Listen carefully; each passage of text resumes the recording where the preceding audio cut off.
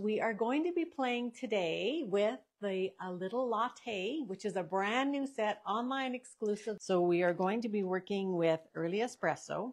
And the paper that I have chosen is the one that has the splats on the back and or has the Lost Lagoon on it. Now, all of my measurements for making this card, you'll be able to find on my blog, which is www.designwithjo.ca. And then I have a different piece of the paper here. I have the one with the coffee rings, or this one, by the time you cut it out, you lose a little bit here. So I think we're going to use the coffee rings for sure. And some Lost Lagoon. So we're going with some different color choices here. I am going to go ahead and do some stamping. We're going to stamp this coffee cup here with we're just going to put that onto a piece of thick basic white. And I think maybe we're going to use this one that I really quite like. And this is the Hello There, Let's Catch Up. And if you don't have a long block, here's how you can use this. So just put it on a diagonal and it will work really well. So if you only have a block this size and you're using it for something, go ahead and do that. And I've already done the spoon, so we will leave that spoon, but we need the top of our cup, which is right here. I should just pull this all the way off. We'll use that guy here, which we're also going to do on a diagonal. Okay, so that's a good start. Let's go ahead and use our inks. So I'm going to use early espresso to make our cup. So let's go ahead and stamp that. So I'm just going to stamp it straight down.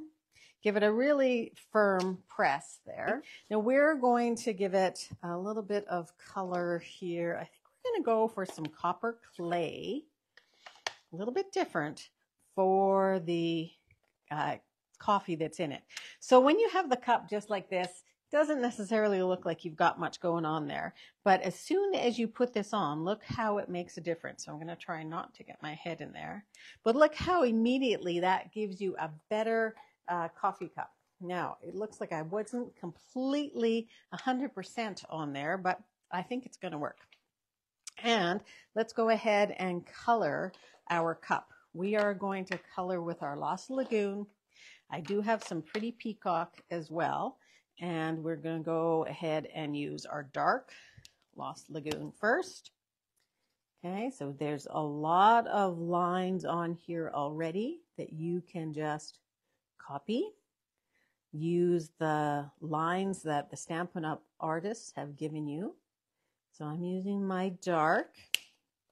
And I'm going to go in with my light, which is going to, there's quite a difference actually between the light and the dark Lost Lagoon. So when you are deciding if there's an ink color, so normally we use Memento Black when we are using our Stampin' Blends, but you don't have to all the time. You can use different colors, but you want to just check and see that the color is not going to blend out too much, so that the ink color is not going to blend out. So because we have a big area, I'm going to use the brush tip. I often don't use the brush tip because it's so delicate, but you can see as well, look at the difference in the color.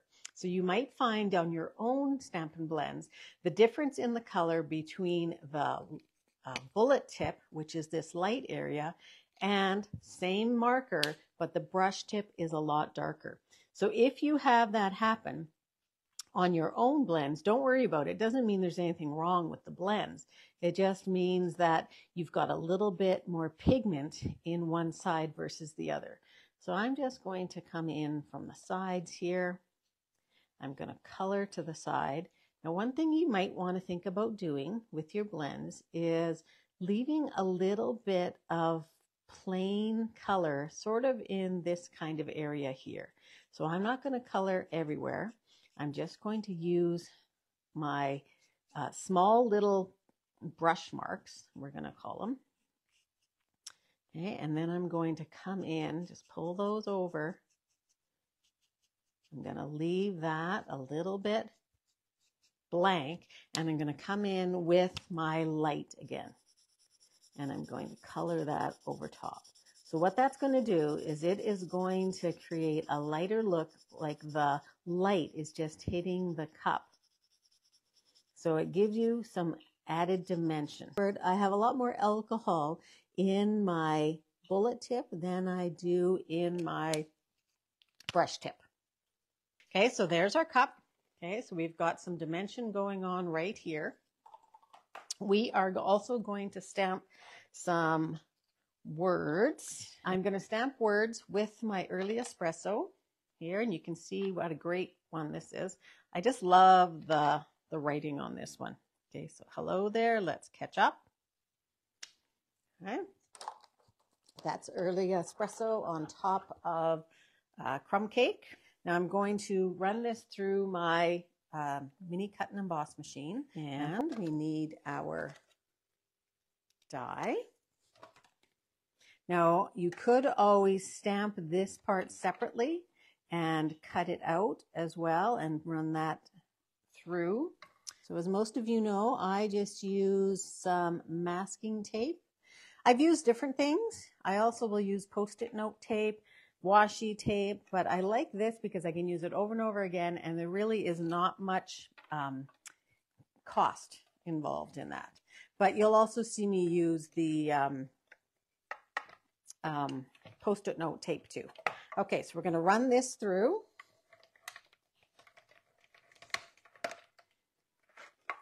Worked better than it did a couple weeks ago. And then you have your cool coffee cup. So we're going to cut out this guy right here with my paper snips.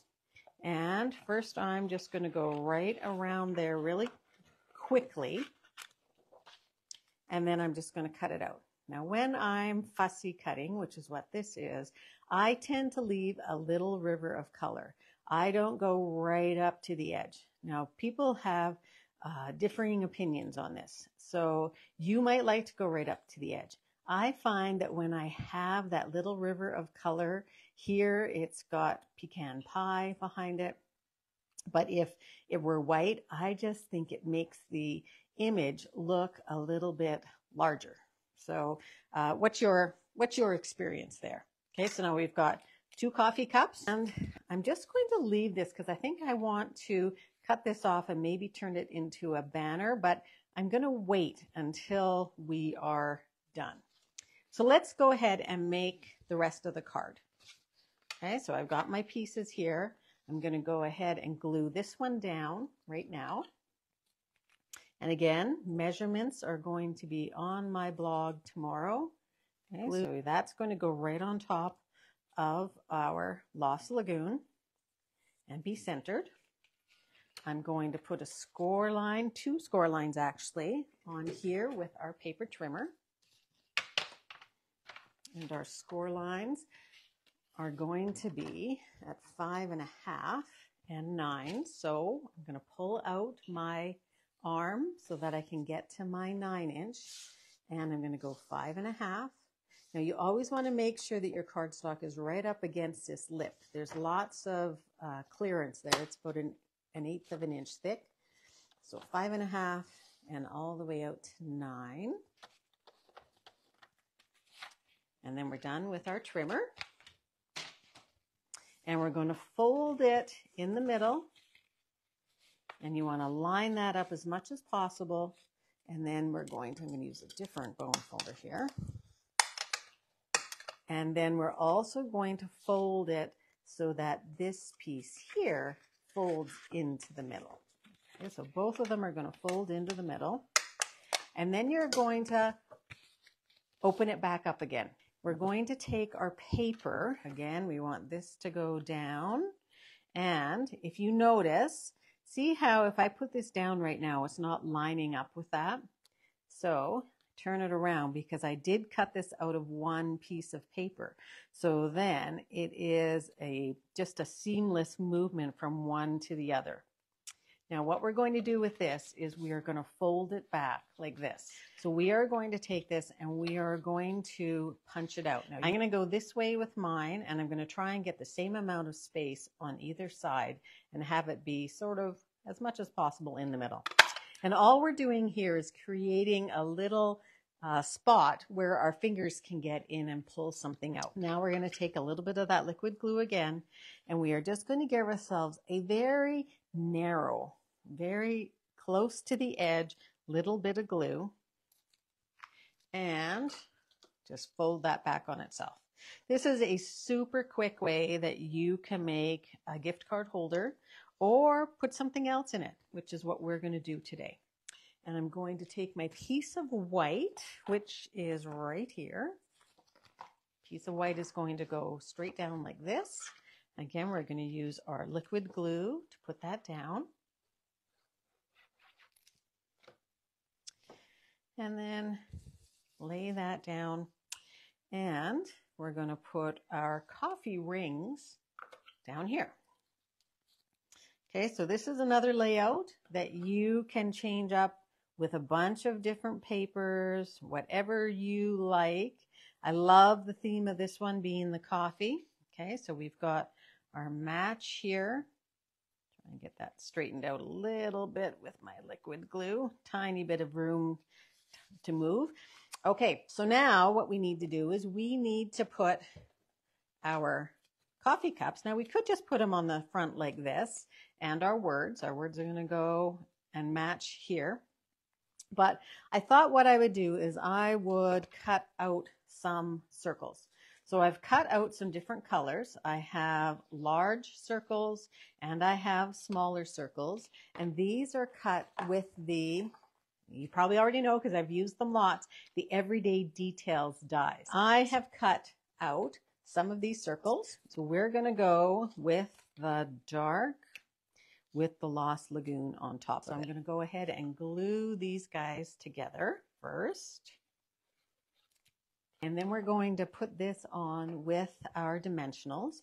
Now with the dimensionals here, I want it to be sort of close to the middle of the card. So I'm going to put my dimensionals here, and then I'm going to put some on this part. So back over here.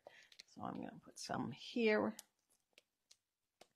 And why I do it two ways like this is I don't want my dimensionals to be stuck over here where you're going to be able to see them. So if I had this here, when you open it up, you're going to be able to see the dimensional. Don't want to see the dimensionals. So let's take that off. Take these off. And let's put that on here. Sort of in the middle, but it doesn't need to be exactly in the middle.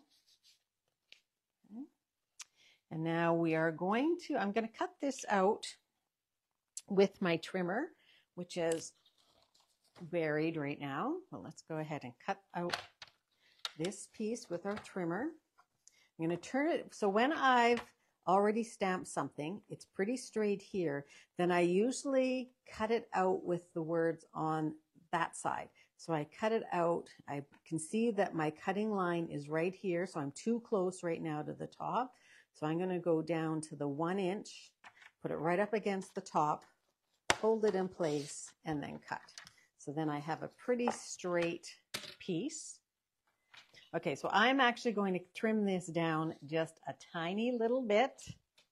1 inch is a little too wide. So I'm going to cut it so that I'm going to cut with the words on this side. So I'm going to cut it so that I can see that again, that my line is right here. I want this to be as straight as possible. And now I'm going to cut that off.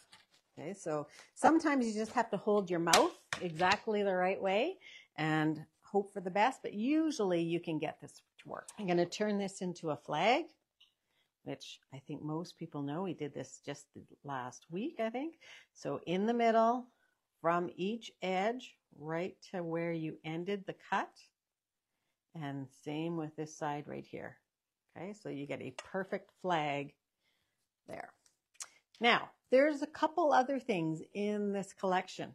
There are some dots and there is some ribbon. Now this ribbon is sort of a little furry, so it's got some little fibers coming off of it. It's actually called polka dot trim, and it's a little bit heavier. So it's flat for sure, but it's a little heavier, a little bit stiffer. So I've found that it's best if you just take this, cut it off, and we're going to put it on with some glue dots. It seems to hold it the best. And then the other thing that we're going to put on are these adhesive back swirl dots. And I'm hoping that you can see that there's little bits of a darker color or different color brown in the dots themselves. So they actually have some texture built right into the dots. So we are going to use those as well. We are going to take this piece and have it just come off the outside of the edge. And I think I'm going to put it on with my glue dots back here using my take your pick. So my glue dot is going to come off. Well, it doesn't have to. I can do this. I can go right on top here, and I'm going to do another one too, right over top, lift it off, and then I'm going to go straight out the edge, straight out. And I'm going to trim that off with my good scissors again, and I'm just going to go like that. Okay, so just a little bit of interest. We are going to put that, I think, just up there on the diagonal with some dimensionals. So we are going to have a lot of different texture on this card, and I'm just going to overlap that a little bit, I think. So the dimensionals are going to do two things here. They're going to pop up the words themselves, but it's also going to hold this trim in place in addition to the glue dot. Okay, so we are going to put that up here. And then we are going to glue down this guy. And we're going to use dimensionals on the other one. So it is so much fun to play with these. Have them go a little bit outside the edge. Gives you just a little bit more interest to your card. If they don't go right in line with the circle. I think I need one more there. And take those off. Now we're going to go ahead and give that spoon here. And we're going to put that one on with a mini dimensional on the spoon part itself. So right there. And then we're going to have some liquid glue on this part of the spoon. And the reason for that is that this is 2 levels. So this is a little higher than that part. So the dimensional is going to have them be the same height by the time we're done. Now, don't want to get that glue all over myself. And this is going to sit and glue, and this is going to go over top. Super cute. There's why I really like the spoon. So this is just out of the Baker's Twine Essentials pack. Take your pick tool. So same thing as what we did last week. Make just a little, roll that over in your hand, and then we're going to put that right onto the spoon itself. And then I'm going to put our little guy right over top. And I think I'm going to leave that long, for now anyway. And we have our little spots here. I think we only need one. And I think I'm going to go for the lighter one here, which is going to be sort of a similar kind of color to this guy. And I'm just going to put it up there. You don't need a lot, I don't think, for this one. Now, what are we going to put inside there? Well, we could put a gift card. It'll fit in there perfectly. And look, with those colors, it's going to match. Very similar anyway to Starbucks, but I picked up some of these Via Instant, which is a little pack of coffee, and they will fit right inside here. Now, we'll make it a little bit fat. Not fat. Oh, my glue didn't go all the way. It will make it a little bit fatter, but it'll still fit. You'll have to put extra postage on it, but if you hand deliver it, it's perfect. Thanks very much for joining me. Please like the video and subscribe if you'd like to. Also join my email list where you can get exclusive ideas from me every week. Thanks very much. Have a great paper crafting day.